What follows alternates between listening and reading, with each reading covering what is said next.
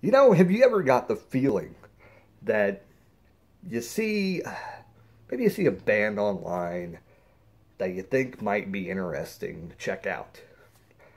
They're getting a lot of rave reviews, and, or maybe you see, a CD in a store, you're out, and you're like, man, you're in a pawn shop or something, you see, man, that's a cool album cover. The art's really cool. They gotta be kick ass.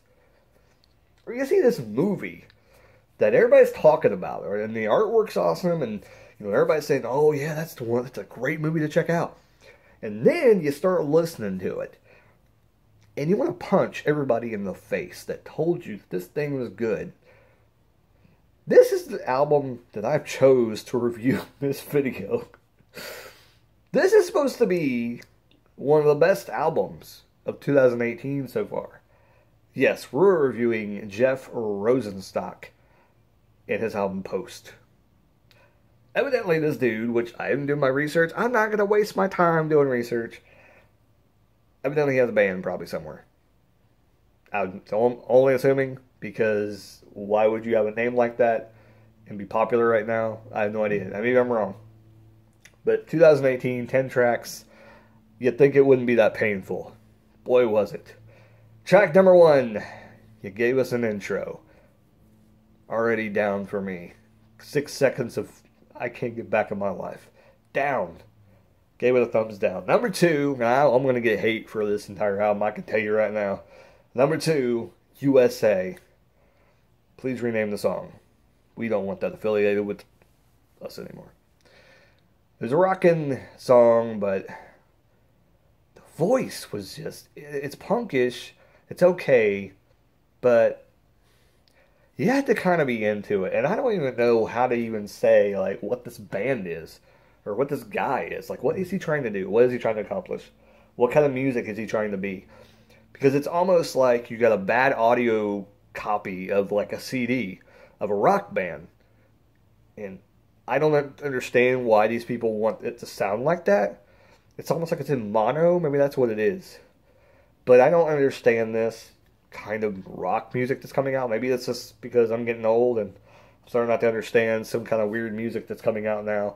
But this is like beyond. This is like bad rock and roll that, like, I don't even understand, dude. It's like people want to be the most generic rock band you can ever think of. Now, this guy pretty much matches what it could be. Maybe that's why he's so popular. Average song. If this is what he's given us, this is an average song. And that's kind of what I do in these album reviews. I'm going upon what they give us. If they give us what they sound like, okay, this is what the guy sounds like. Okay, I got my premise. After 2 songs, I know what this band is supposed to sound like.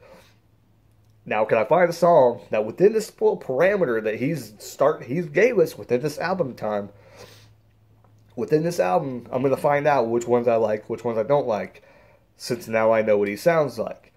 The first 2 and 3, which number 3 was YR Throat. Your throat, evidently. Both of them were okay. Number 3, it was okay. Wow, it's okay. But there was a harmony part in it, which was kind of cool. I started to like, oh. And then I was like, yeah, I could see why it's popular. Because this song was actually, Your Throat was okay. Or Your Throat, whatever the heck you want to call it. It was pretty good, and it kind of showed me a hint that it kind of deserves a check mark, kind of in between a check mark and average, to be all awesome. And a check mark, this basically means it's a good song. It's okay, but there was parts in there where he went back to his singing voice like he had in track 2, and I was like, I don't like that. Stop that. Just don't do that, and I like you. If you do harmony and you just do some normal singing, it'd be fine. But he's doing like this yelling. I don't even know how to explain it. It doesn't sound good. I don't understand. What is he doing in track number 2? Someone explain that to me, because I don't know. I just don't like what he was doing in that. Something was off. Track number 4, all this useless energy. This is kind of, it was up tempo, and so for this song, so far that was the one I like. It reminded me of kind of like a good, forgettable 90s rock band. To be completely honest, it's like, one of those bands that they're like, oh yeah, I remember this song. Yeah, it's catchy, man. It's like, who's this band? Oh, Squirrels Lost in Space Forever. That band. Oh, okay. That's why I probably don't know. You never remember their name because they're not me. They had like one song that was popular, and I wouldn't necessarily say like a one-hit wonder because they might have had like a second hit, but maybe like it only got like number 15 on the Billboard or something like that, or number 15 on the VH1 Countdown one week. In which that means they were probably like on the actual Billboard, they were probably at like number 58 or something that week. So they weren't even on the noticeable chart and won't be remembered in history, for a lot of things. So that's what this song kind of reminded me of, that kind of band. And that kind of, to me, like, is anybody going to be talking about Jeff Rosenstock like in 4 years or 5 years, whatever, even next year, in my opinion. Number 5, Powerlessness. It was a full-on, it was an energetic song, but it just felt like there was no meaning from my perspective. It just seemed like there was no meaning to this song at all. Number 6, TV Stars. This started out pretty good, okay? And then it just went to pure, slow drivel. Like nothing. It had no expression in this song to me. It just lost all, like, went to poop. It just went to poop. I didn't like it at all. Number 7, I'm pretty sure this was the music video that he released, and I am so sorry for anybody that listened to this. If you like this, I want to let you know there is better music out there. Seek it now.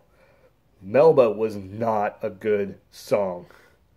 I hope she answered the phone, but the song sucked. Good Lord.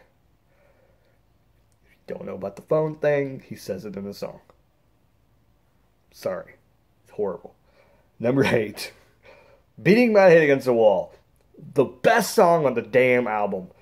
1 minute and 41 seconds. If you could do it for almost 2 minutes, do it for the whole damn album, please. Jesus.